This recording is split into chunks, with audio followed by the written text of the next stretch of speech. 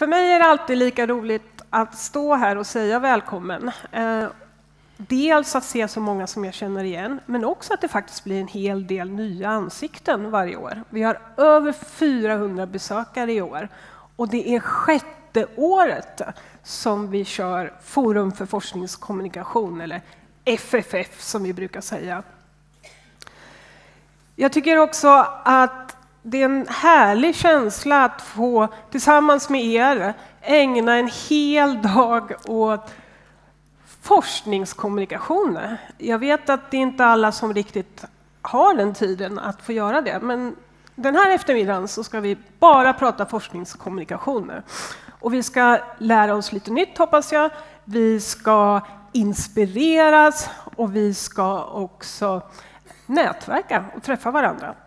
Mitt namn är Anna-Maria Fritod och jag kommer från Vetenskapsrådet.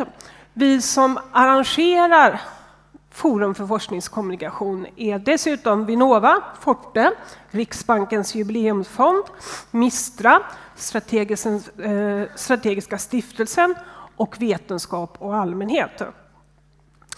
FFF är ju också en del av vetenskapsfestivalen som hade sin stora invigning igår.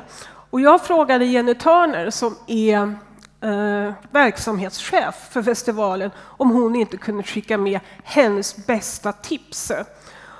Och hon svarade så här: om någon är nyfiken, någon gillar det oväntade och inte har varit på vetenskapsrouletten, så tipsar de om att göra det, att besöka den. Det är alltså, man fyller hela den här Lisebergshjulet.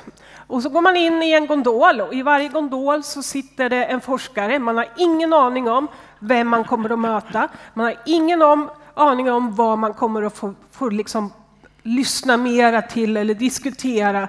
Så det är verkligen en utmaning och otroligt roligt koncept. Men det är inte bara vetenskapsrouletten. Hela den här veckan är fylld utav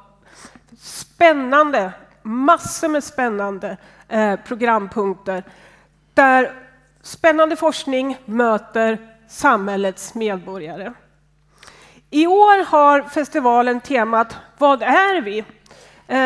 Men för FFF har vi inte haft något tema, men vi har haft ett arbetsnamn och det har varit Pop-up PCST. Och nu undrar ni kanske vad det är då.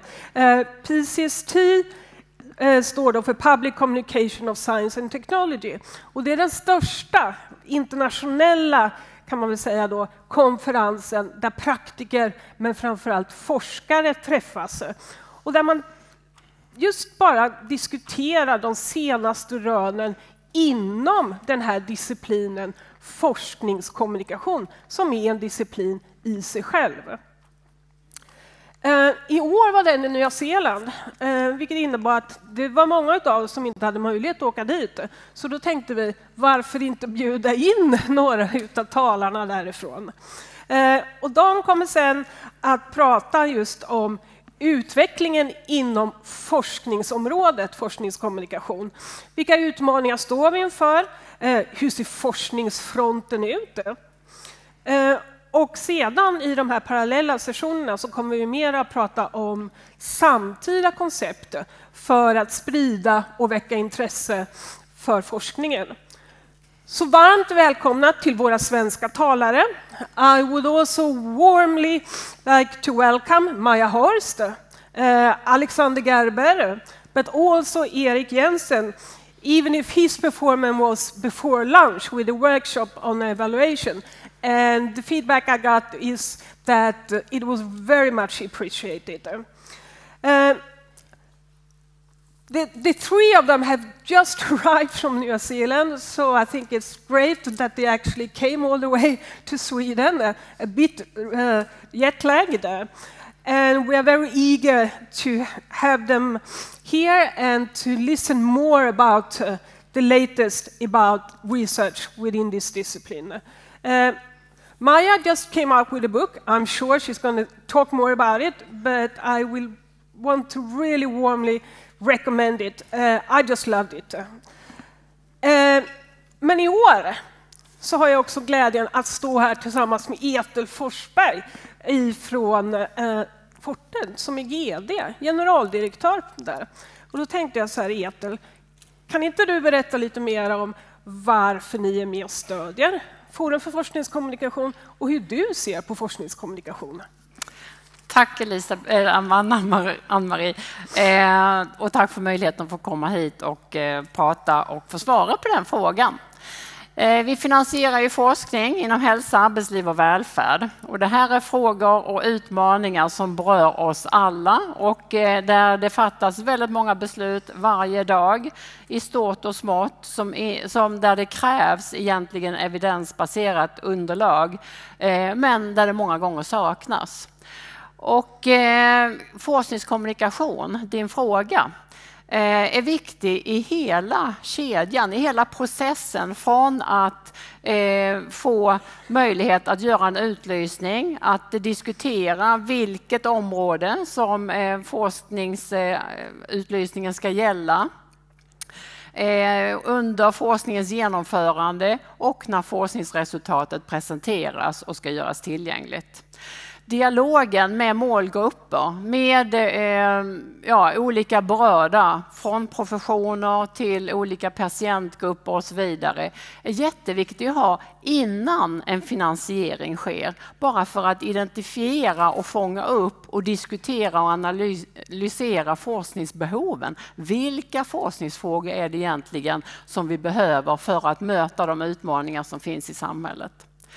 Så att, och sen naturligtvis när resultaten finns och att se till att detta blir tillgängligt. Det är så här vi växlar upp nyttan med forskningsfinansiering just genom forskningskommunikation. Väldigt väsentligt.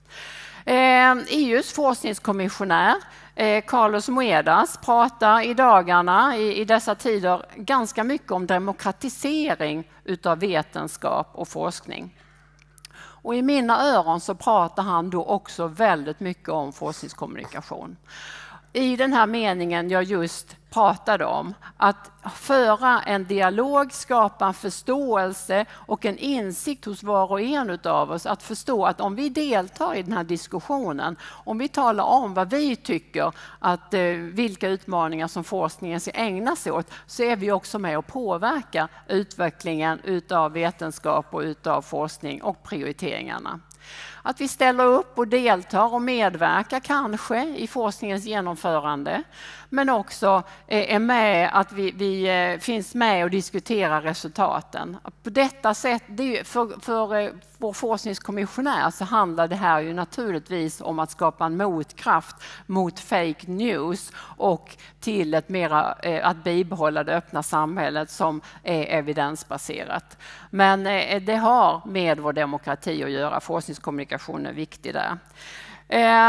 Vi kommer, både alla ni som sitter här i publiken, våra fantastiska talare som bara väntar på att få komma upp, kommer att berätta om goda exempel. Och jag ser fram emot också att få mingla och lyssna till flera exempel. Jag tog faktiskt med mig ett eget. Lite fräckt kanske. Okay. Men vi jobbar ju ständigt och gör kunskapssammanställningar för att just få fram upp diskussionen om forskningsbehoven och låter många gånger forskarna själva komma till tals. Då hade vi senast här nu ett tema intellektuell funktionsnedsättning och arbete. Och vi gjorde som vi brukar göra, gör vår publikation, arrangerar seminarier så. Men denna gången så målgruppsanpassade vi också kommunikationen. Så här är en liten forskning i korthet för intellektuellt funktionsnedsatta om intellektuellt funktionsnedsatta i arbetet. Så jag hoppas att få lyssna till era goda exempel och naturligtvis de spännande föreläsarna som ni har bjudit in. Tack. Tack Ethel. Det är verkligen härligt att höra en generaldirektör prata så positivt. Det är som musik i mina öron när du pratar om forskningskommunikation. Med det så vill vi lämna över till dagens två moderatorer. Som vanligt är Helena och Anders. Välkomna upp. Tack så mycket Anna-Maria och Ethel. Ja. Vi vill naturligtvis också hälsa välkomna till Forum för forskningskommunikation som alltså, som Anna-Maria sa, arrangeras för 6:e året i rad. Och som på bara några år har kommit att bli Nordens största konferens för forskningskommunikatörer. Det tycker vi är värt en applåd, eller hur? Ja, absolut. Det är verkligen jättekul att se så många här. Och jag vet inte, hur många av er är här för första gången? Toppen! Varmt välkomna, särskilt till er, men naturligtvis också till andra som har det här som en liten vårlig tradition att komma till Göteborg. Vi hoppas vi ger ett gott intryck nu då. Ja, absolut. Hörrni, förra året så var temat tillit och faktaresistens. Och det är ett ämne som knappast har blivit mindre aktuellt under det här året som har gått och som naturligtvis är en stor utmaning för oss som jobbar med forskningskommunikation. I år ska vi blicka framåt. Hur ser framtidens forskningskommunikation ut? Vilka kanaler och uttryckssätt är framgångsrika för att nå specifika målgrupper eller alternativt en bredare publik? Och vilka fallgropar borde vi akta oss för? Mm. Just bra att du sa det där med nya kanaler, för jag kom på att jag måste uppdatera min Insta-story här. Så att om du skulle kanske kunna hjälpa till, ni alla kanske skulle kunna hjälpa till då, säger vi så här. Och så här ser det ut när det är fullt. Som ni nu alla vinkar. Härligt. Så får vi... Toppen! Jättebra. Så kommer jag publicera det här på min Insta-story. A. Salman, ni kan följa mig där på Instagram. Perfekt, så fick jag lite nya följare. Mm? Underbart. Apropå nya kanaler. Ja. Och apropå nya kanaler så har vi en app. Ja, för första gången i år så har vi då en konferensapp. Och vi tänkte bara kort gå igenom hur den fungerar. Ni har ju alla använt den första delen i appen, vilket är er biljett. Annars skulle ni inte ha fått sitta här. Sen om man scrollar vidare så kan man då trycka på start och då får man generell information som man behöver under dagen, wifi och hashtag och sånt där som ni vet. Klicka vidare så kommer ni till programmet och där hittar ni information om hålltider och hur dagen kommer se ut. När ni klickar på talare så får ni upp biografier på de talare som kommer att framträda här under dagen, både här på scenen och i de parallella sessionerna. Sen får man liksom scrolla vidare lite med fingret där på appen och då kommer man till deltagare. Och då ser ni vilka som är här och vilka som ni kanske vill mingla lite extra med i pausen och under minglet senare idag. Scrolla vidare lite extra så ser ni också era val, de sessioner som ni har anmält er till och om ni har anmält er till minglet. Jag har tydligen bara anmält mig till minglet, ser det ut som. Jag hänger på, Anders. Ja, jättebra. Sen kommer vi till ytterligare en liten sak och det är interaktion med Mentimeter och den kommer vi återkomma till alldeles strax. Och sista fliken så hittar ni då Twitterflödet från konferensen och det har nog fyllts på lite mer än när jag tog de här skärmdumparna från telefonen. Vi hoppar tillbaka till den här delen med interaktion därför att vi tänkte vi skulle börja med att ställa en liten fråga till er alla som ni gärna får svara på via appen. Och då trycker ni in den här koden 85 90 99. 85 90 99. Och då kommer ni få en fråga där att svara på som vi kanske kan få upp på skärmen nu. Och frågan är, vilken är den största anledningen till att du besöker Forum forskningskommunikation i ett ord? Vad kan det vara? Kan det vara inspiration? Kan det vara nätverkande? Kan det vara för att mingel? Det är mingel? Eller för att det är gratis? Jag vet inte. Kompetensutveckling? Svara fritt. Ska vi se vad som dyker upp här. Ja, inspiration leder ju än så länge. Ja, det börjar fyllas på här.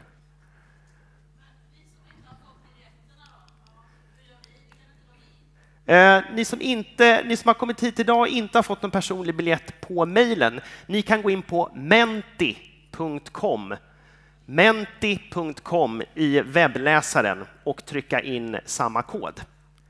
Så menti.com i webbläsaren och trycka in koden 85 90 99.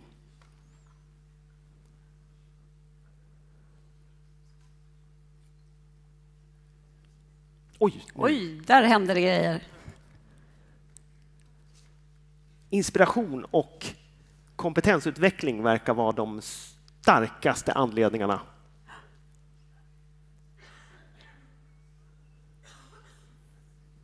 Vad kul! Och det för oss ju lite snyggt över på nästa punkt i programmet faktiskt. Ja. Den kan ni också förbereda er och gå vidare till genom att klicka på nästa fråga.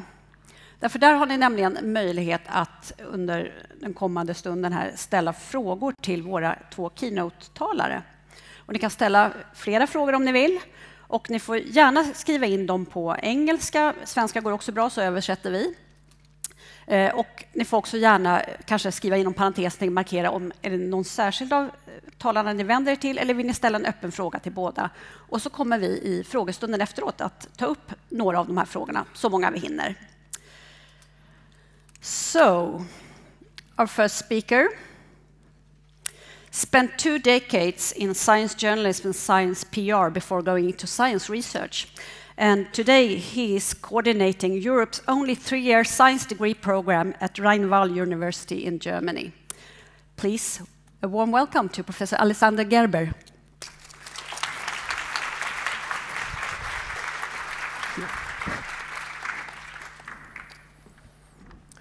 Yeah, that's me, I think. Not up there.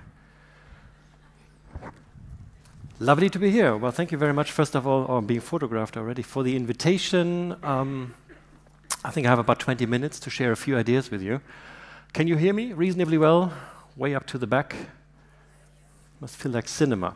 All right, better use this. I've got my Twitter handle here in case you want to tweet. That's InSciCo, the Institute for Science and Innovation Communication. You can actually browse this presentation while I give it, which means you can fast forward me, pause me, ignore me. You decide in which speed you want to absorb this presentation. It's bit.ly/vetfests18. Might take a minute or so because it's a large flash file which needs to buffer. Why are we here? Why are we running a science festival? Why do we actually do what it is that we're doing? What drives science communication in the year 2018? Well, I would argue that there are 4 main aspects. The first one is that researchers are, some of them, convinced that this is something that you should be doing. You should be relating what it is that you're doing to what society thinks and what they need. So there's a big element of intrinsic motivation, both in the researchers, the STEM practitioners, and in you colleagues, you guys, in doing what it is that you're doing. A few aspects of the opening last night actually reminded me to last minute drop a few slides in here, because the overall objective of the festival as it was communicated seemed to have been to celebrate science. Fair enough, it's neither an immoral nor an illegal aspiration, but it is a very clear statement: we want to celebrate science. Is this really the only objective of having a science festival? That is, I think, what I would like to address by going through these questions. Because I was wondering whether there's a certain discrepancy between, on the one hand, wanting to celebrate something, and then, for those who are there, the intensity of the very reflective way of discussing the ethical, the legal, the social implications of AI, of artificial intelligence that we were having. So on the one hand, questioning the very trajectories of technological development, and on the other hand, wanting to celebrate something because it's inherently good.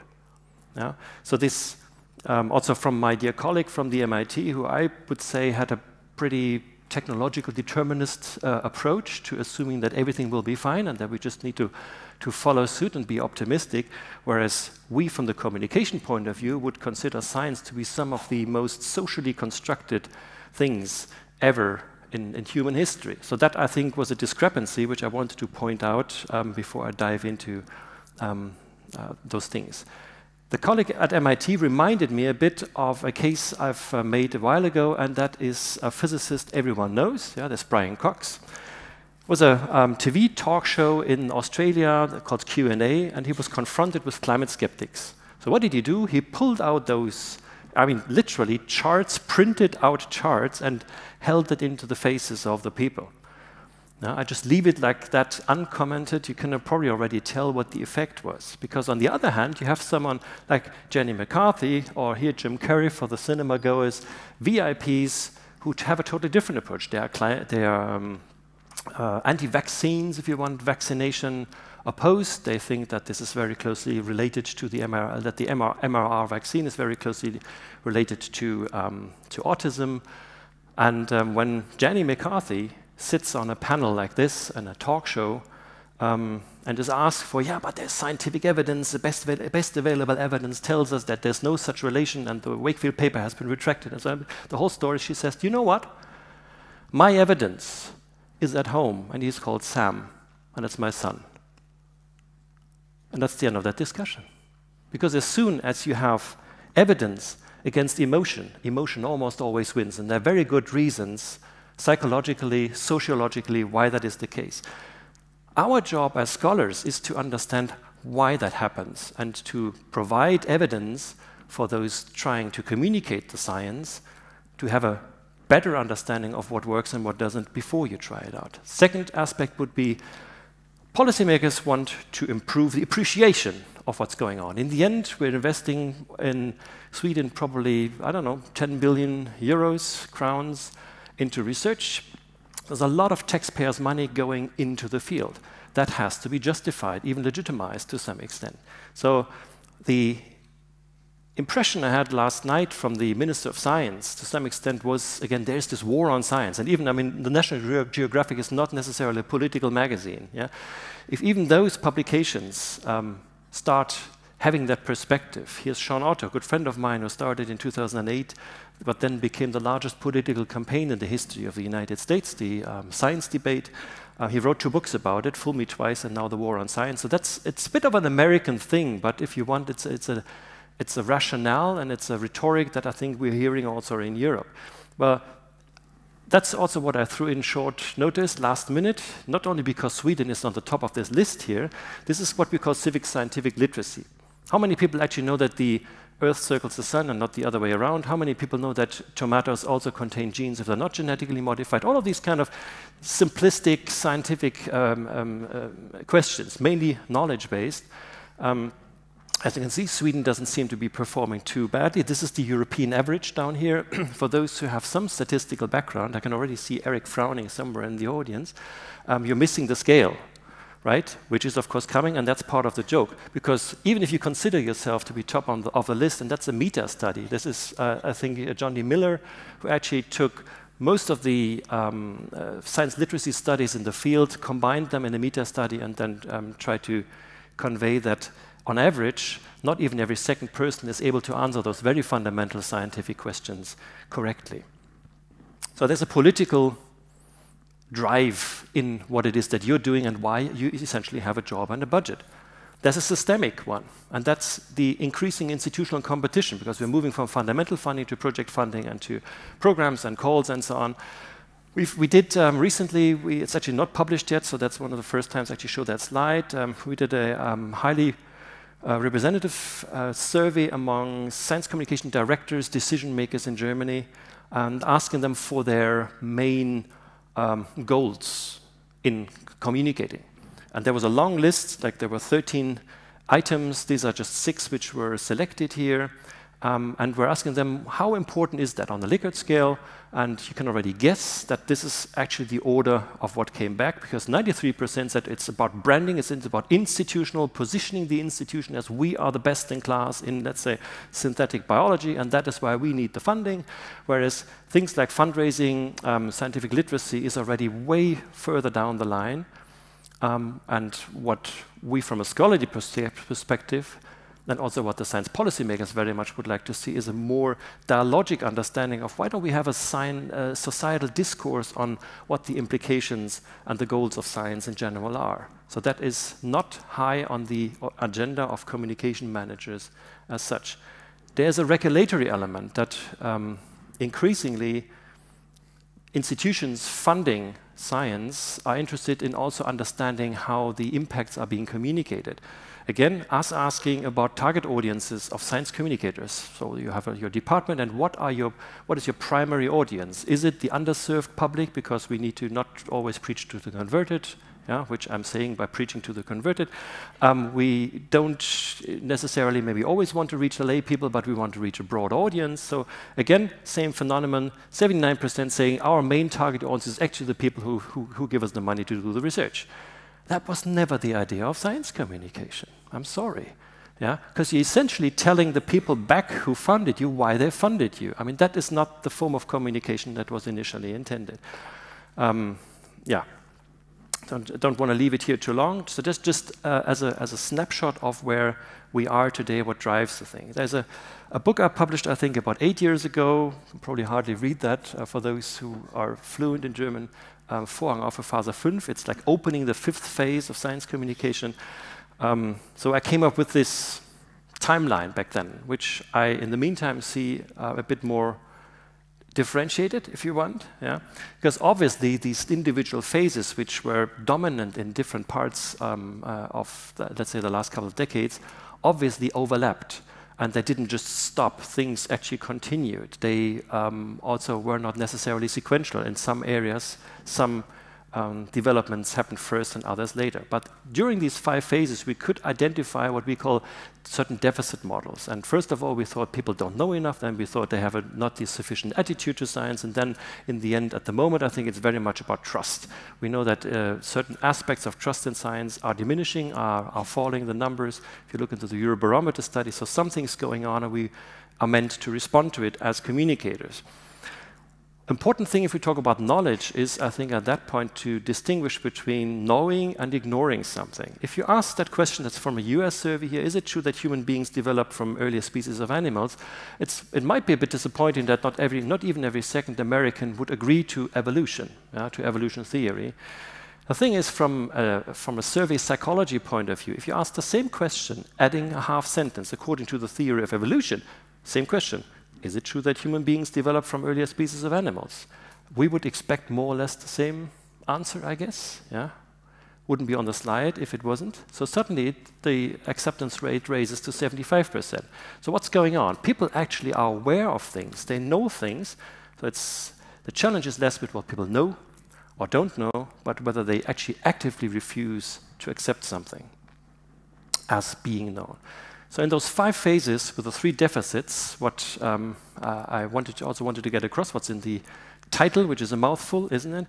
That there are several generations of science communicators, and we started out basically with people whose natural talent it was to get the message across. You have the Neil deGrasse Tysons and the visible scientists. There's even a book by Declan Fry, which recently came out, The New Celebrity Scientists, which aren't that new actually anymore.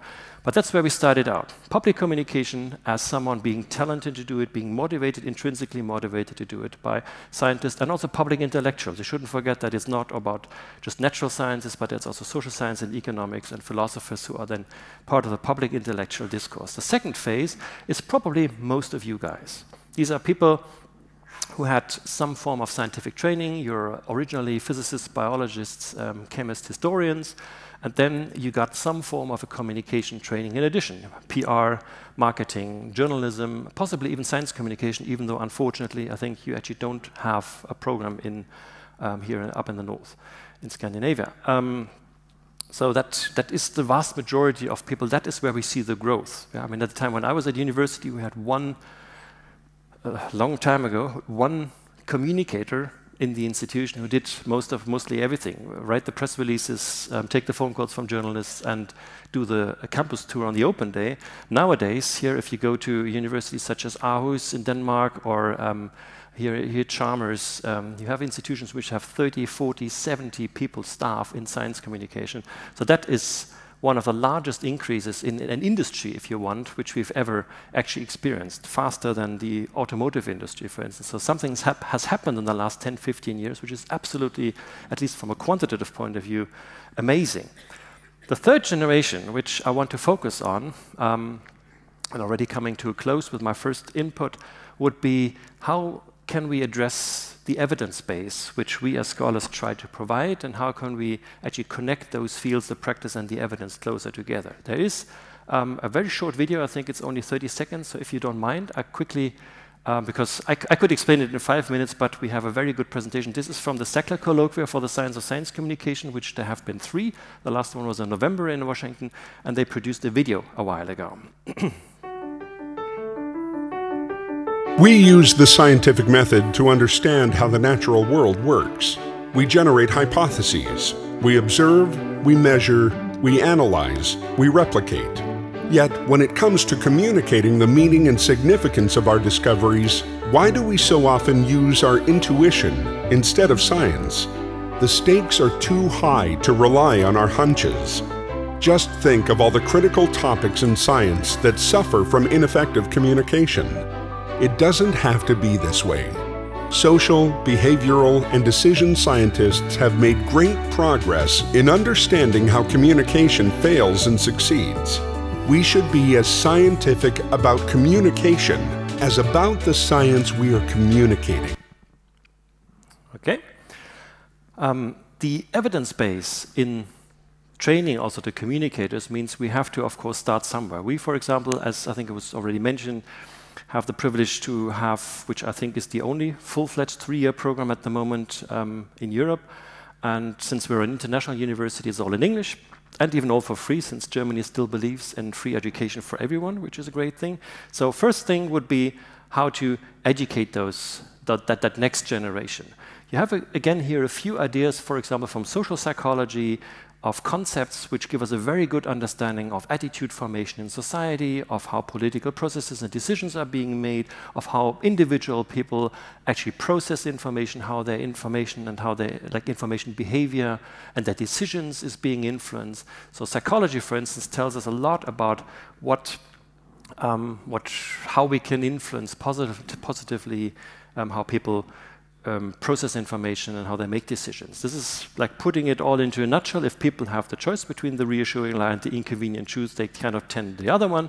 And there are lots of fascinating psychological experiments which empirically show why that is actually happening and how you can address that and how you can work with it. This is the conclusion from the Handbook of the Science of Science Communication, which is definitely worth reading. I think it's a bit on the expensive side, but maybe your institution can order it. The misconception, and you can read it yourself, that this deficit model actually has proven difficult to dispel both from the communication models and from the scientific community. And I think the latter one is the most important bit here, because we have researchers who think the more information they provide, the better the attitude will be. So you can buy acceptance with more knowledge and more information. Again, empirically shown, this is not the case. There's no positive correlation. There's potentially even a negative one, splitting communities into two. At least it's a very complicated matter, and it's not as simple as that. Again, you have the link. You can browse all of that in detail, because I don't think we have the time. Sorry. Today's science that we're talking about is post-normal science. Yeah? You have a few, description here, 4 elements. It's science where the facts are quite uncertain. So we have areas like nanotechnology, synthetic biology, where the values are still in dispute and society hasn't negotiated entirely yet as to whether we're supposed to do this or that and how far we're supposed to go with our values and norms. The stakes are very high, so if we mess this up, AI, yesterday, great example, if we don't address artificial intelligence appropriately and regulate it appropriately, this may actually end very badly for humankind as such. And the decisions are urgent. We don't have 10 years' time to think about how we want to regulate and deal and communicate nanotechnology. We need to do it now. The challenges are that what I'm talking about is almost entirely disconnected from your daily work. Again, we've done surveys on about that. We've just conducted a global research field analysis, analyzing several thousand research papers. So the evidence is there, the scientific evidence. But practitioners are almost entirely unaware of that scholarship, if you want. The other way around, most of the research questions, or many of the research questions which our community addresses, are also quite unrelated to the things that actually are going on in practice. So we have this disconnect between practice and theory, the reflective element in understanding why am I doing things, how could I do things differently, the whole philosophy of science and sociology of science that comes into play, and the empirical research and the practice. The third disconnect is even within our communities. You have a communication scholar and a journalism scholar, a marketing scholar and an innovation management scholar. The four of them probably need half an hour to establish common ground on what they're actually talking about. We use different terminologies, we use different methods, we use different approaches, we actually don't talk to each other. We go to different conferences, so there's a disconnect within this very multidisciplinary community, which is only to a very limited extent interdisciplinary, which I think is a major challenge which needs to be addressed. So that could be addressed by education, which is what we and others are doing, by offering programs. But in the end, talking about this today means we need half a decade for those graduates to actually take responsibility in the field, which means, oh, by the way, that's the shameless element of self-promotion here. So that's our program, but it's free of charge, so I don't have to sell it to you, but that's the short link to the program. We need an additional element of professional career development, where we offer courses. The question is, can we expect the practitioners community, as we have expected it for a long time from the journalism community, to do this self-regulatory, to actually say, I'm aware of the fact that I need additional input, that I want to develop further, or does there need to be some form of a top-down mechanism where governments, which is not happening in the first countries, are deciding we expect a minimum certification and qualification, formal qualification from a science communicator if he or she is willing to take responsibility to communicate a project which, let's say, has a research budget of 5 million crowns. That is, I think, what will happen sooner or later in most countries. Some countries are further down the line with that discussion than others. There are even countries such as South Africa, China, Australia, where you have national science communication strategies, which gives us a science communication policy, which I find extremely interesting, that on the national level, the governments and the funding bodies and the research councils are thinking about how to incentivize and actually generate a certain form of communication. So that would lead to certification, would need to defining certain requirements of communication and national science communication policies. Again, second element of promotion, there's a summer school which we offer, a 9-day summer school. That's a STEAM summer school, very closely related to arts and science.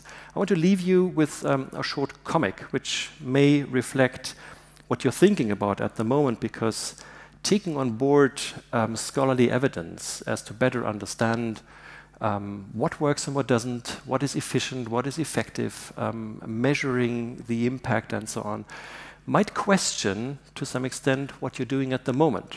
It means that one of your beloved projects, that's my baby, that's my corporate publishing magazine or whatever, and you find out through evaluation that it actually does not correspond to the objectives and the goals that the institution has originally defined, then you may actually have to let go of that. That can be hurtful. It means that the institutions and the communication structures in science communication, that those will be changing, and they are changing already quite dramatically at the moment when we think about RI, responsive research and innovation and things like that. So that is a cartoon which I think puts that into a nutshell. It's true, Hobbes, ignorance is bliss. Once you know things, you start seeing problems everywhere, and once you see problems, you feel like you ought to try to fix them. And fixing problems always seems to require personal change, and change means doing things that aren't fun. I say phooey to that. But if you're willfully stupid, if you ignore evidence, you don't know any better, so you can keep doing whatever you like, kind of blending it out. The secret to happiness is short-term, stupid self-interests. We're heading for that cliff. Oh, I don't want to know about it. Whoa, they're going down. I'm not sure I can stand so much bliss. Careful. You don't want to learn anything from this, do you? I hope you didn't just learn anything from the last 20 minutes, which I hope was only 20 minutes, but took away a few ideas. And I think we're having now a bit of a discussion now and a bit later, and I'm very much looking forward to your questions. Thank you very much for listening.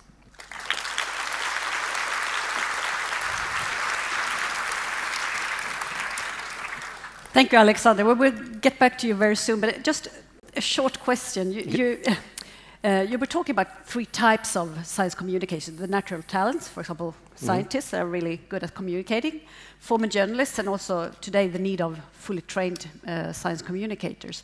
But you have a long background in journalism and PR before going into research. So what experiences did you do during those years?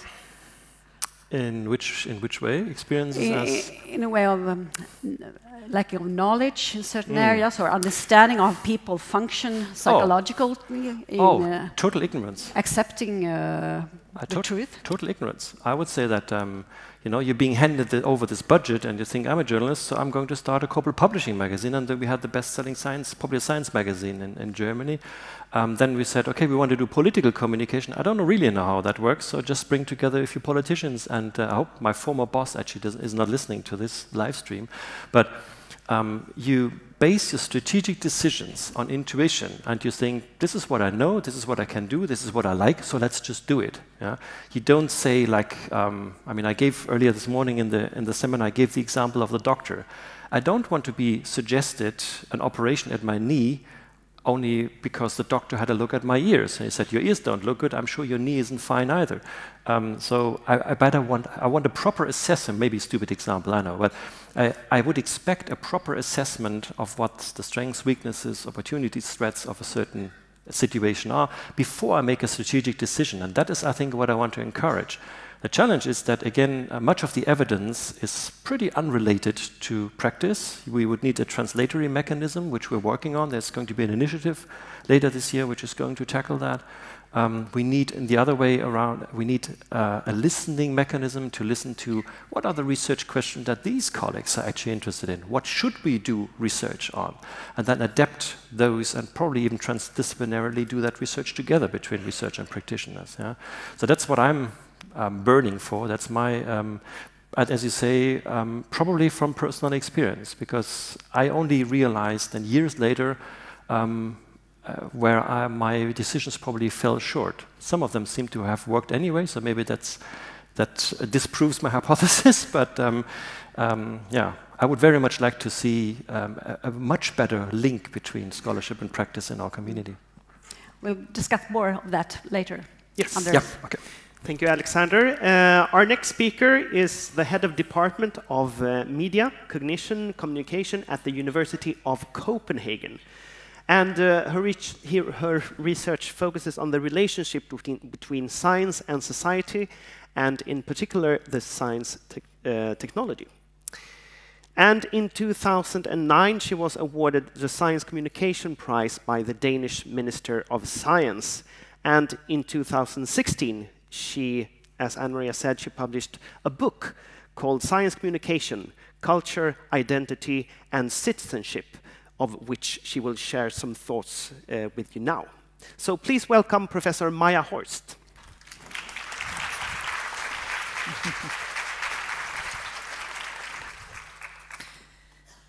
Thank you so much, and thank you so much for the invitation. I'm really happy to be standing here, to be talking to you about something that I really enjoy talking about. Actually, science communication is a bit of something I do on the side right now, because most of my time is spent being a university manager. So when I'm sometimes let out and get to go to places like this and talk about these things, then it just fills my heart with joy. So I've really been looking forward to come. Thank you, Anne-Maria, for mentioning the book. I wrote it with a very dear colleague, Sarah Davis. We had a lot of fun writing it. We went through lots and lots of different things in that book, because we tried to write a book that would sort of invite other people to join with us in a discussion about science communication and how we can look at it.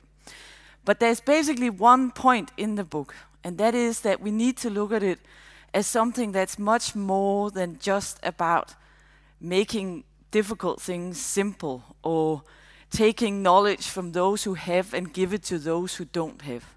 What we argue in the book is that science communication is a cultural phenomenon, that it's everywhere in society, and that it has huge influence and is influenced by other aspects of culture, but also identities and citizenship. And what I'm going to do is, instead of giving you a long theoretical sort of expose about what we're saying, I will talk about an example. I will talk about an installation that I did with other colleagues to communicate some of my research. And that's actually, when I received the prize from the minister, that was the first of those, actually the first two of those installations that I got that for. It takes a long time, and I know you all know what I'm talking about. Mostly, actually, researchers like myself don't have that hands-on experience. So I have so much more respect for science communication practitioners after I've done that. And what happened was in 2014, the Europe Science Open Forum was held in Copenhagen, and I'm sure some of you might have at least thought about going there. And there was a big call for sort of people to do science communication, and I was asked, and of course I couldn't resist, because doing these installations is also a lot of fun, even though it's also a lot of work. So now, of course, it's a long time. That installation has been and gone. I threw out the last bits of it only 2 weeks ago. But I'm very happy to be here and standing and to sort of be able to revive it again.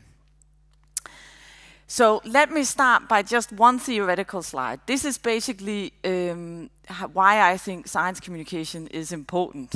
And these are big issues, big topics. Welfare, that's about the effectiveness of communication. That's about how, if we don't communicate knowledge to those who need it, then of course that knowledge has no effect. So of course that's important.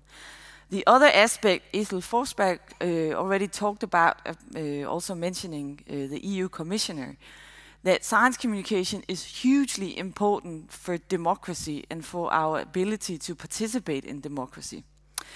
And then finally, there's this issue of culture and identity, which is what I will be sort of talking about now. But as I already said, I will try to sort of show it rather than tell it. And then, of course, I'm very happy to take up the more theoretical discussions afterwards. Oh, I'd forgotten this. Of course, there was one more theoretical slide, but this is the last one. But that's because that's to sort of tell you where this installation came from.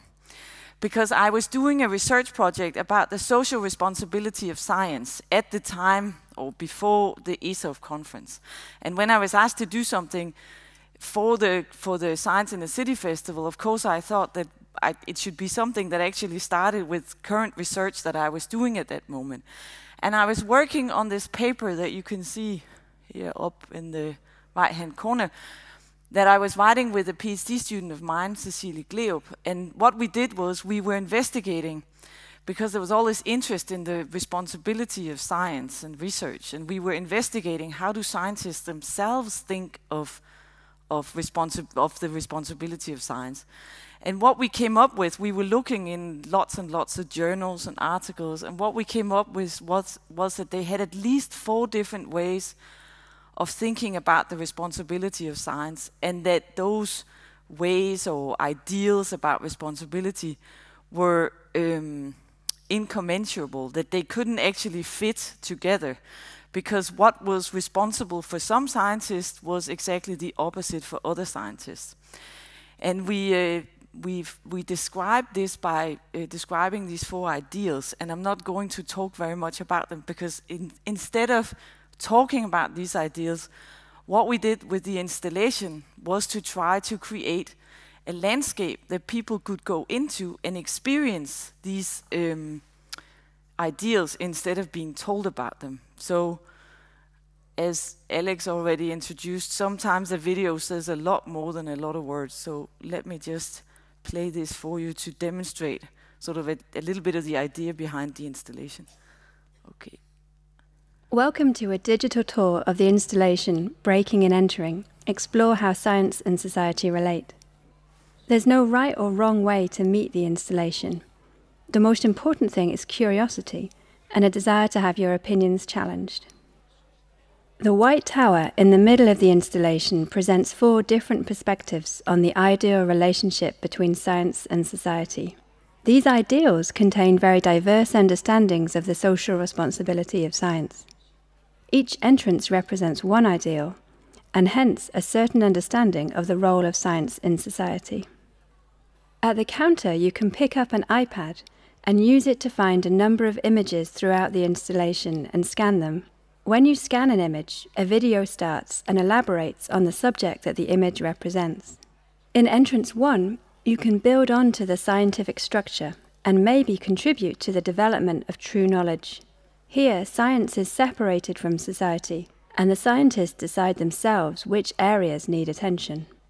In Entrance 2, you, as a scientist, have to look out into society and be aware of its problems and challenges. Science has to focus on research that works to solve these problems. In Entrance 3, you as a citizen can say which societal problems you believe should be solved. Then it's the job of politicians and society to choose the most important problems that science should work to solve. In Entrance 4, a close collaboration and open dialogue between scientists and citizens ensures that the most important problems of society are solved. Around the White Tower are several stations where you can let your opinion be heard. Among other things, you can write down your hopes and fears for the future, consider the degree of risk that science can cause, or cast a vote on who should prioritize funds for scientific research. All the examples used in the installation are based in the new field synthetic biology and the solutions and problems that this field poses. There are no easy answers or quick solutions, but by exploring the relationship between science and society, you're already off to a good start. If you want more information, please go to www.breaking/entering.dk. So basically what we did was we transferred these 4 ideas into 4 different ideal typical scientists. And then, as you might have seen, that this White Tower had 4 rooms and each of them had an entrance.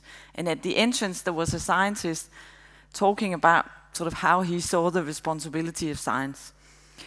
And when you went into the tower, there was some kind of jigsaw or puzzle, something you could do with your hands.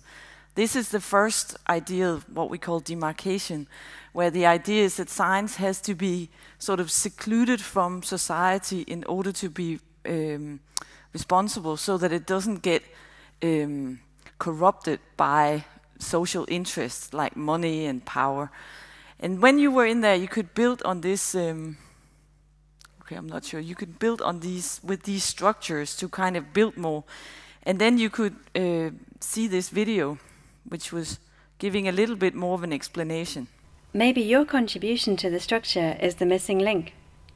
Science develops as scientists elaborate on each other's work. Every time someone shares a small piece of knowledge through publication, the whole becomes larger and more nuanced. Scientists are often driven by curiosity to understand everything we don't yet know about the world. Everyone hopes that their contribution is central, but it can take a long time before the meaning of each piece becomes clear. So the third ideal was about contribution. That's an ideal that focuses on how society should be able to ask questions of science. So here's some money, and in return of this money we would like solutions to the social problems that we have. So we asked people to write down the problems that they would like science to work on. And I'm going to show you a list, and I want to say before you start reading it that these were the first 15 answers in English. So I haven't actually sorted them. They're sort of representative of what people would write. So here they go. I wish that we were able to travel to other stars, climate change, research on why people have knowledge, e.g. about health or climate change, but don't act on their knowledge. Too much inconsiderateness about the environment. I'd like to see an end to socialism. I would like to find out how we build the hospitals of the future so that they match future challenges. I want a fucking unicorn. The Riemann conjecture. World will survive. There won't be any illnesses. I still love her, and cancer. And the reason why I said this about not sort of selecting in them is because this actually brilliantly demonstrates my point about culture. That when people participate in science communication, they're not just thinking about the sort of science or the knowledge. All the rest of their life comes into how they engage and interact with this. So of course, this person who wrote, I still love her, has this on his or her mind. This is an important point. we don't know whether it's meant as a sort of ironic comment or whether it's meant very seriously, that science should sort of find cures to unhappy love. The same as the thing about the unicorn. So, well, that might very well be a joke. On the other hand, the whole theme of the installation was synthetic biology. So it's not actually so strange to think that some people thought, well, if you're going to engineer biological systems, you know, there's really one thing I would like. I love those unicorns. I loved them when I was small, and now I would like one. So if you could actually make whatever I want, I would like one of those. But of course, it could also be a sort of an ironic comment. The point here is that I think it's been very common, or at least sometimes when I present this, some people say, oh, but come on, they don't take it seriously. People ought to take science more seriously than that. But actually, I think exactly the point that they start interacting with it, that it sort of influences with the rest of the life, demonstrates that science communication becomes much more important rather than something we do in a little reserve over here. But it's actually something where people's lives sort of interact with how they're interacting with the science communication.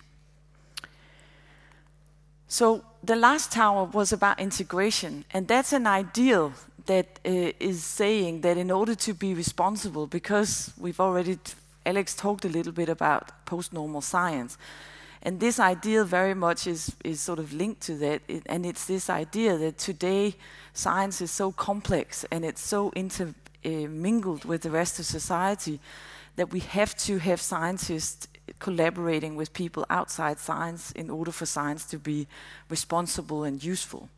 And we demonstrated that by having a sort of room in the tower that was quite open, as you can see it here. And the jigsaw, or the puzzle that people could do, was actually a jigsaw, and it consisted of 6 pieces that were connected to the tower with elastic bands. So you needed 6 hands in order to hold it together. And there was only space for 1 person inside the tower. So you had to collaborate with people outside in order to sort of put the jigsaw together. And once you'd done that, you could get a little explanation about that. In modern societies, problems and their solutions are so complex that scientists have to work with many other groups. Only by involving all affected parties can you make sure that science deals with the most important issues, and that the solutions created are in line with the values and needs of a society. Many different people and groups can contribute, and it's important that every contribution is respected.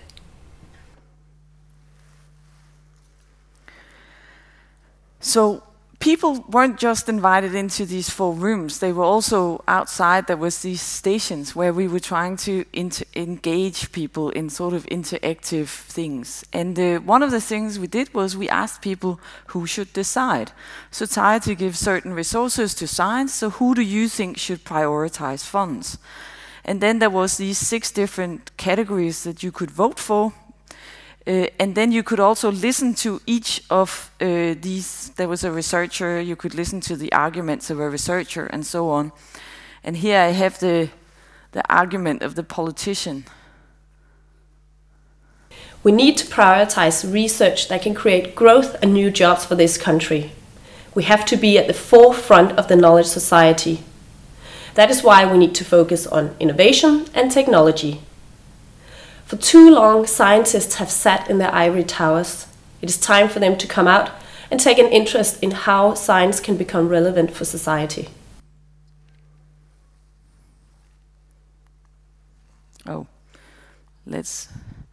So here was another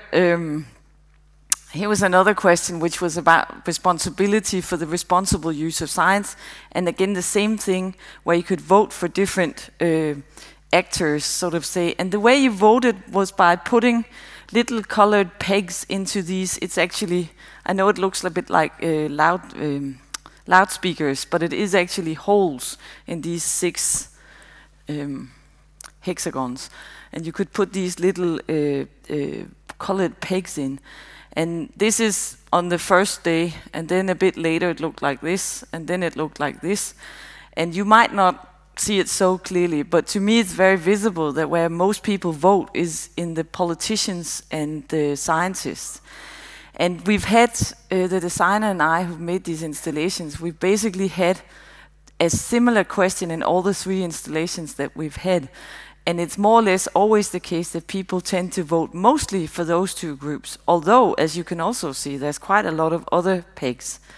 Now, I should say, we don't actually think that this is a sort of truly representative answer to how the visitors thought who should decide.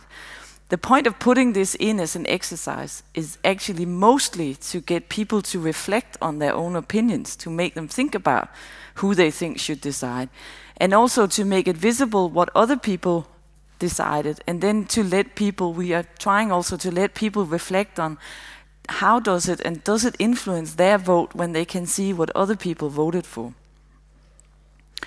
So I skipped this one because that was one thing that was about risk. And what we did there was we asked people about risk, what is a treatment worth? And then they were asked, so say this is true. Scientists have made a cure for a serious disease that might cure 1 million people worldwide. There's only this thing that some people might have an adverse reaction, so they might be seriously ill from this cure from this treatment instead of being cured. So how many people do you think it's fair to put at risk in order to save 1 million worldwide? And then what they had to do was to take these elastic bands and put them around how many of those people they would put at risk. And I want to talk about this because this particular feature was the one that the synthetic biologists that we worked with, they really hated this, or at least they tried to sort of talk us out of having it. Whereas actually, I think that they were wrong. I think that this was actually one of the things that we should do a lot more science communication about. And let me just play the little video for you. That people could find here. Modern societies have created large and elaborate systems for the approval of new medicines.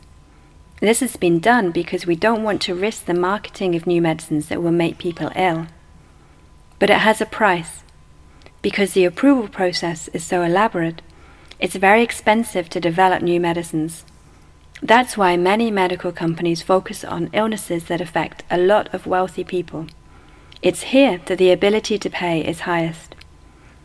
However, this system makes it more difficult to raise money for the development and approval of medicine for rare illnesses, and for illnesses that affect the poorer parts of the world. And the reason why I think this is important is because I think currently this is one of the biggest questions in medical research that we are not taking when we are discussing science communication. We have some very big pharmaceutical companies in Denmark, and they all have the same. They would like someone else to make the argument that we make here, but they don't know how to make it themselves, and the politicians don't want to make it either. And I can totally understand why the scientists would go, ooh, this is dangerous. Why do we have to talk about risk in relation to synthetic biology? Will that not just make everyone be very emotional? But I actually think that this is a really, really pertinent question that we need to have more public debate about. And by showing you, I think that what you can do is you can actually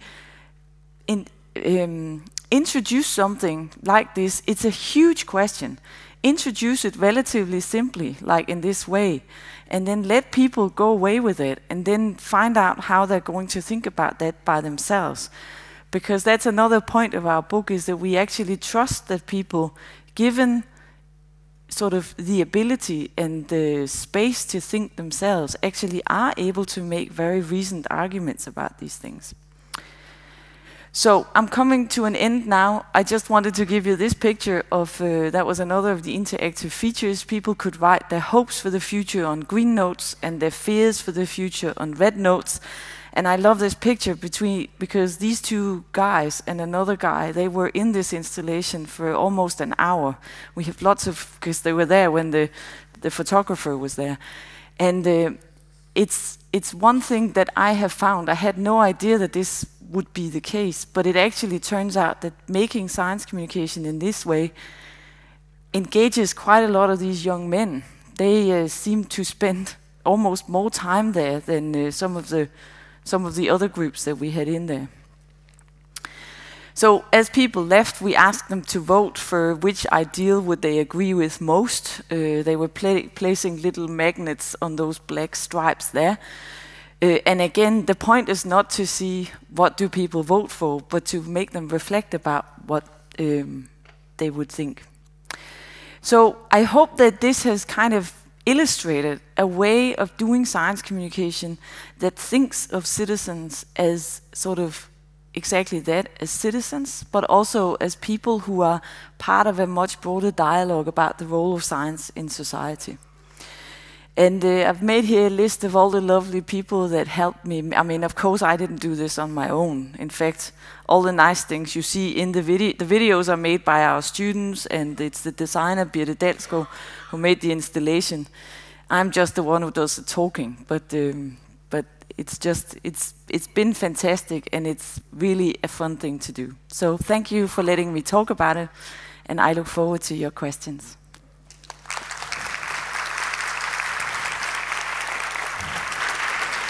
Thank you, Maja. You talk about science being a part of our culture, and also science communication now being a part of our culture. But what can you do to make science communication? And most of the science communication you see, is that designed to be a part of culture? What can you do to sort of make science communication a part of culture if you're working in university? Thank you. That's a great question. Because actually I think that very much depends on how you look at what you define as science communication. And I think that we have a rather narrow way of defining it as sort of things that are done by scientists and science communicators in very particular formats. But one of the point about saying this thing of identity is that all the time when scientists are talking about who they are as scientists or talking about science, they're always doing science communication, and they're not just telling something about the facts and the content of what they're talking about. They also communicate something about science by the way they look, the way they act, the way they perform themselves. And let me just give you one example. Right now we have a lot of, very rightly so, concern that we want more young people to take up careers in science, particularly women in STEM disciplines and things like that. But sometimes I'm very worried that in order to do that, we present all these glossy images of scientists, and we take people like Brian Cox. We have celebrity scientists in Denmark as well. And the problem, of course, is that a normal PhD or postdoc, when they look at their daily life, that doesn't look like that glossy picture. So I'm scared sometimes that we are actually telling all the normal scientists that there's something wrong with the way their life is because it doesn't comply with that glossy image that we have. And I think that if we start looking at this, then we see science communication so many places.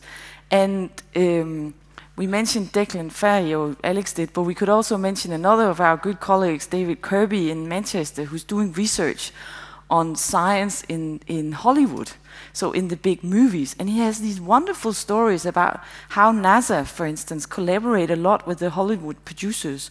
He was showing this brilliant bit from Dante's Peak, where this scientist they're fixing a problem by finding an old gadget that NASA has left, and the guy says, "Thank you, NASA, thank you, NASA, thank you, NASA." And you know, it's quite obvious why NASA thinks it's worthwhile to be part of this. But actually, we could look into that and we would see science communication so many places that are already very, I mean, it is culture. This is the thing that culture is. Yeah? Thank you very much. Thank you. We'll also ask Alexander to come up on stage, please. And we have already received some questions from the audience. Maybe there are more coming up. First, I would like to ask you both. You're both talking about what other people expect from science communication, what is the main goal or main purpose. But From your point of view, or the research you have done, what would you consider being the main purpose today for science communication? Well, overall, I think it is welfare, democracy, and culture, and that's a pretty tall order. So I think in practice, when you're actually doing something, you have to cut that down to what makes sense. So for instance, when we've done our installations, we basically boil it down to one question: can we design this in a way so that people who come into this installation can find meaning in it? That's the most important thing, because we don't want to waste people's time, and we want for them to think that it's worthwhile. And secondly, can we design it so that they take something of all the social science and humanities research that went into this, so that they can take that away? But I would much rather that people come into those installations, enjoy themselves and get curious about something concerning science, broadly seen, than that they particularly understand exactly what my research is about. I don't think that's the most important thing. I think the engaging with science, the curiosity, also the wanting to ask critical questions, but that kind of engagement, that's the most important thing. And let me just say one more thing. That is crucial, because right now we're living in a society where I'm not so scared of new fake news, because I think we've always had that phenomenon.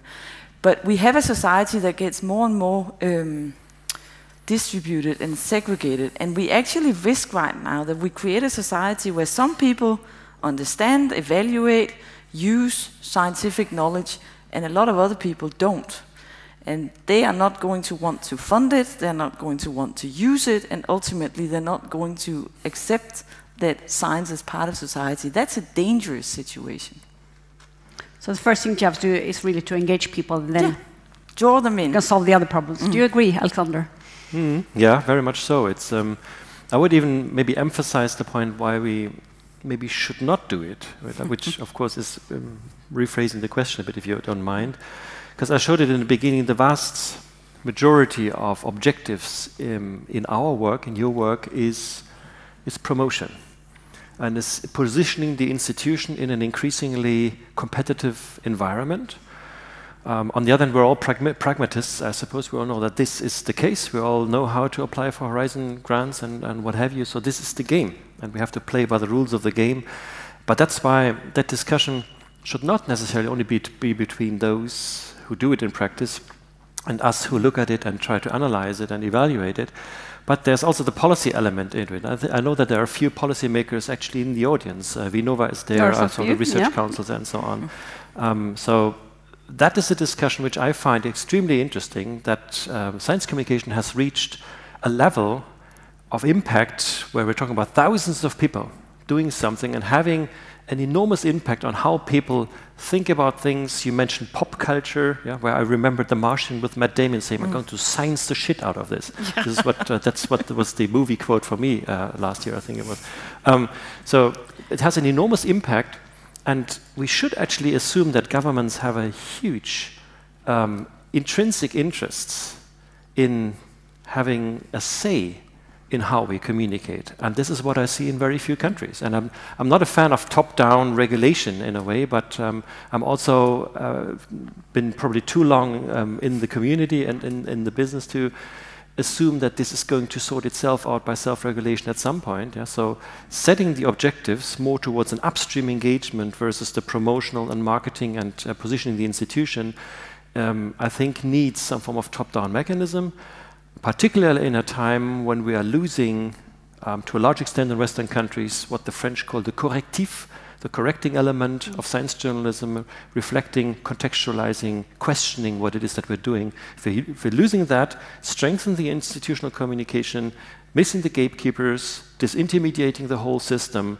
then that puts a lot of responsibilities on the shoulders of those practitioners out there, and we should think very carefully about why we're doing things. Not necessarily always about how, but why.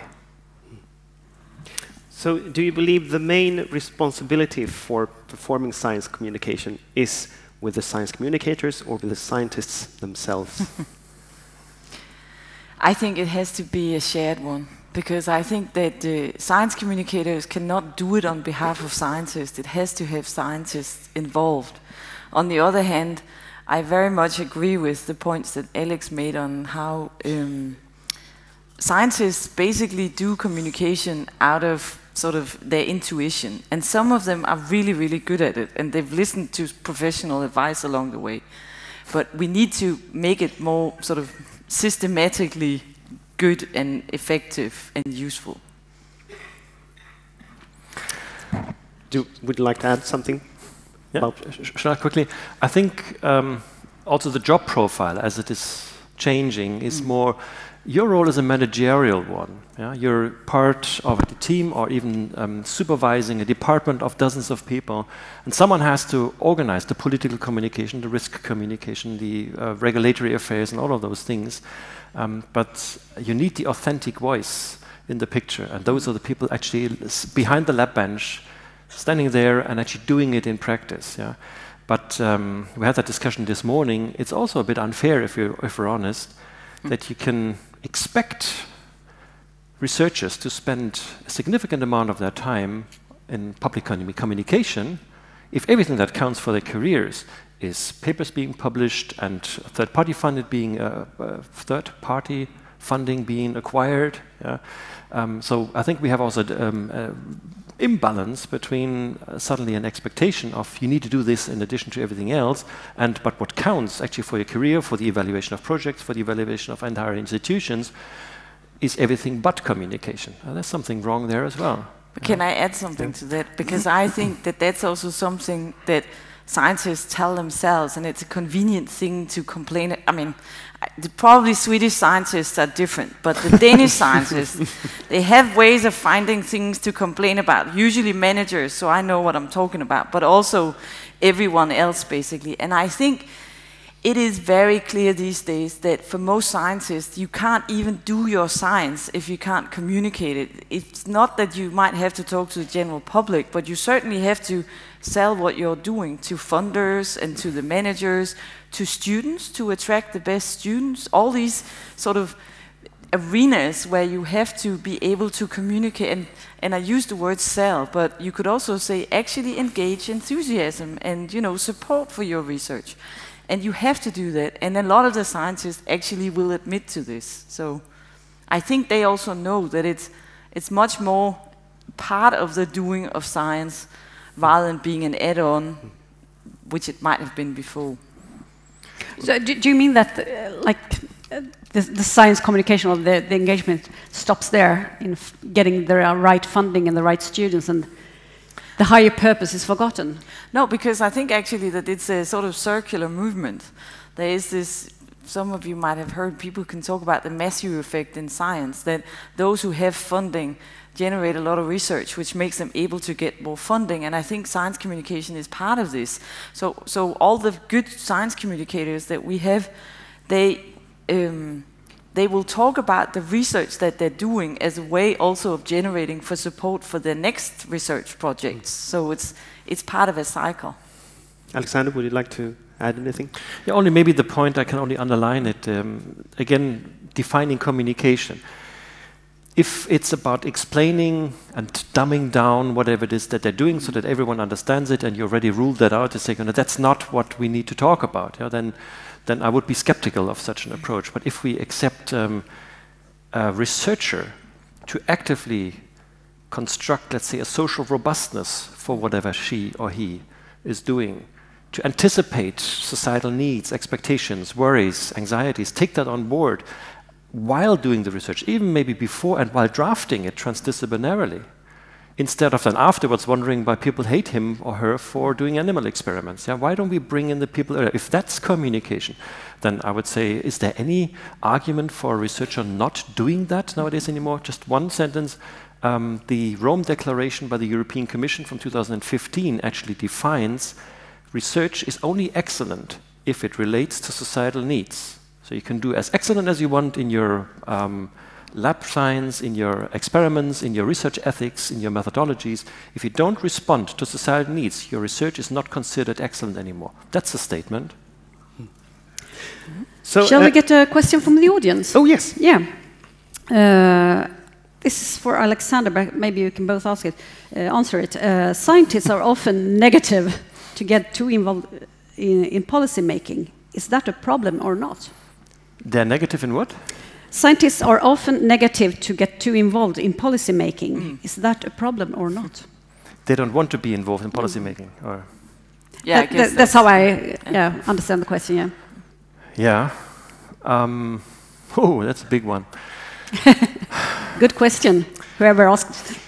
Well, that's a really big one. I mean, because science, as we probably would all agree, should have an influence on political decisions being made. If the European Parliament says that biotechnological research can be, the decision on that can be made by every single country. This opt-out decision that was made 2 years ago, and the EFSA, European Food Safety Authority, does not necessarily have to say that. So we have established institutions which are there to provide us with the evidence, and then the Parliament decides, actually, you don't need to use that evidence, even though we're paying for it. So political decisions like these should actually not be happening without a strong voice of the scientific community. And we have a long history in Brussels, for instance, with a chief science advisor who was then kind of driven out of office, and different mechanisms that changed. But this whole thing is so complex. I mean, we teach it for a whole year, just political communication, science advocacy, technology assessment, participatory elements in it, corporate foresight, how lobbyists try to influence that agenda, how they are again regulated in terms of transparency mechanisms and so on.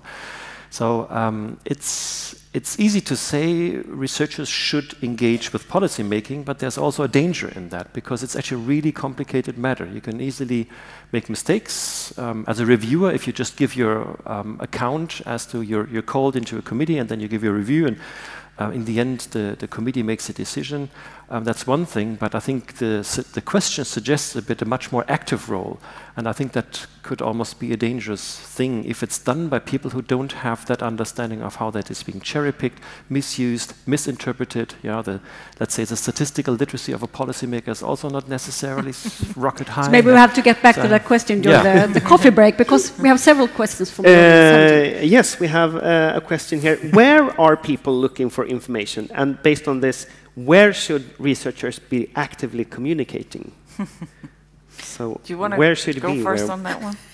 I think you have lots to say on that. If I say in the lecture room the term television, my students don't talk to me for 3 weeks. So what's wrong with this guy? This machine in the corner where he switches it on in the evening and things, the news are on. So of course I know what streaming is. Yeah, I'm aware of but seriously, understanding what we call information behavior. Yeah, so how people actually look for information, how they process it. That has changed so dramatically that even we as media scholars, as communication scholars, struggle with catching up. But actually we're not catching up. We're actually far behind, to be honest. But that means we have to understand those filter bubbles. We have to understand the echo chambers and all the mechanisms at play. And that's again where the evidence comes in. A science communication professional today has that psychological, systemic, media economic understanding of what's actually going on and how people process that information. And I think then you know that it's online, and it's all online. Everyone under 40, I suppose, does not regularly read a newspaper anymore. We had that this morning in our seminar. You still maybe have a university rector who might be even older than I am, who might be of the assumption the most important thing is that we are in the regional newspaper. And then you tell them, well, I've asked the last 200 incoming students, not a single one of them actually knows that newspaper exists. So maybe you have two totally different realities. Yeah.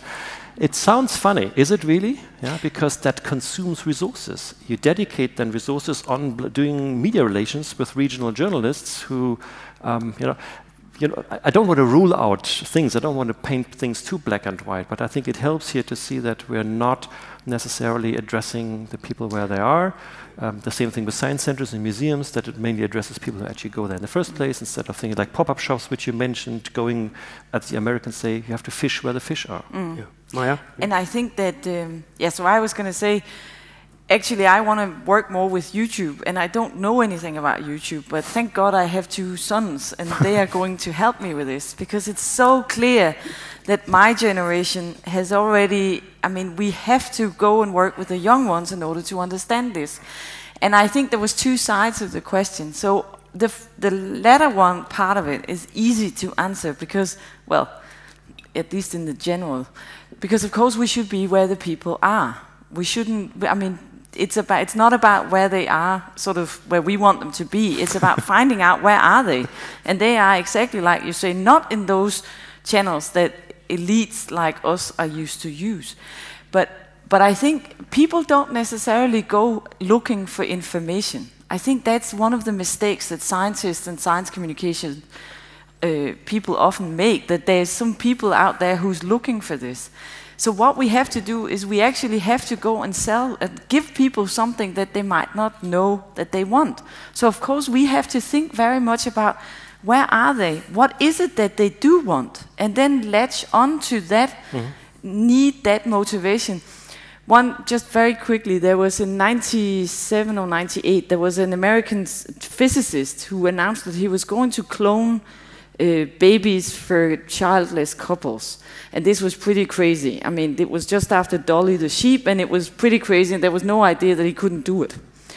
But the sort of smart science communication scientists, they used this as an opportunity to talk about how difficult it was to clone Dolly, how many ethical and other questions there would be if you were cloning people, and just sort of went with the story. Whereas the kind of less smart ones, they went, that's a stupid question, I'm not going to answer that. And that's just not the right attitude, except that no matter how crazy people come with, I mean, how crazy the ideas are that people come with, just use it as a platform, use it as an opportunity. Just start from there and to see why is it that people might have this so-called crazy idea. They might have very good reasons for why they believe what they believe, but this is an opportunity to try to change that. Just a very short question, last question that you have to also answer shortly. Good luck. If you can answer it, this is interesting. What can you say about Swedish science communication? Oh.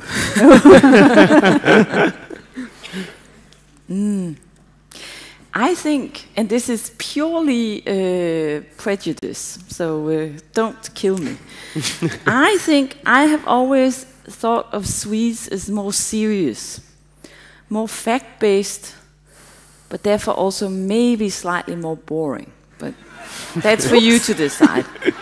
Danes are silly. Now I'm purely making the connection, right? The comparison. Danes in comparison are silly. They exactly think you can talk about cloning people because it's but not all of them, of course. But I think actually what I'm seeing is that Sweden is coming a long way. And compared to that, well, or coming a long way, but actually I think there's lots and lots of interesting stuff going on in Sweden, which I'm very sad to say I don't see going on in Denmark. I think that the Danes were extremely advanced in the 80s and 90s, and we were just rolling out with a science communication agenda that was focused on deliberation and dialogue and engagement. Some of you might have heard about consensus conferences that Bode Technology did. That was very kind of world famous, much more famous outside Denmark than in Denmark. And what's happened since, and I have colleagues, including, I've also written about this myself, but basically our story is that when everyone else kind of moved forward, Denmark kind of moved backwards. So I think that Sweden is part of moving forwards. Okay. Alexander, short answer. It's easy because I don't know too much about it. Okay. But if that's a Dane... Could you say something else than fact-based and boring? Come on, that wasn't the only thing I said. No, serious, but if that's a Dane talking about Swedes being apparently boring, I wonder how she would talk about Germans. Because then, I mean, I'm quoted German, so... We certainly qualify. And again, I don't know too much about the Swedish situation. I've been here now a few times in the last couple of months and very much enjoyed the conversation we had and the presentations I was honored to give. What I find interesting that there seems to be a policy discourse when it's about this concordat that universities, I think, are planning to sign, that the government is thinking about some form of framework. That's a discussion which I could only encourage the community with every energy that I have. That is something that you should be doing, and I think you should also have the courage to go the extra mile and actually aim for something aspiring instead of just writing something in a document which you're doing anyway. Set some goals, and that might mean that the Swedish science communication community could leapfrog way across others, even the Danes if necessary. Okay, thank you very much, Maja Horst and Alexander Gerber. Before you leave stage, we have a gift for you. Small gift from you. Thank you. I will switch to Swedish now. Nu är det dags för er strax att gå till era parallella seminarier. Ni som ska lyssna till samarbetet mellan Stiftelsen för strategisk forskning och Bonnier-ägda tjänsten KIT. Ni ska vara här i Draken. Ni som vill veta hur man lockar unga till teknikutbildningar via YouTube-stjärnor. Ja, vi hörde talas om YouTube här och här får ni lära er allt om hur man ska göra för att synas och lyckas på YouTube. Precis. Och då håller man till i Greta, så då går man rakt ut och tar till vänster och sen går längst ner i korridoren där, så hittar man dit. Och sen forskning och humor under samma tak med Fritte Fritzson och Riksbankens jubileumsfond. Ni ska vara i kongressalen som är ut här till höger när ni kommer ut. Men först är det fika. Seminarierna startar klockan 16. Och 15. Klockan 15 och efter seminarierna så har ni sett att man kan köpa Emma Frans bok ute i foajén, och i pausen efter de parallella sessionerna så sitter hon och signerar den om man vill ha den signerad. Så passa på att få skaffa boken och få den signerad av Emma. Och så samlas vi alla här igen klockan 16, inget annat. Välkomna tillbaka. Tack så länge.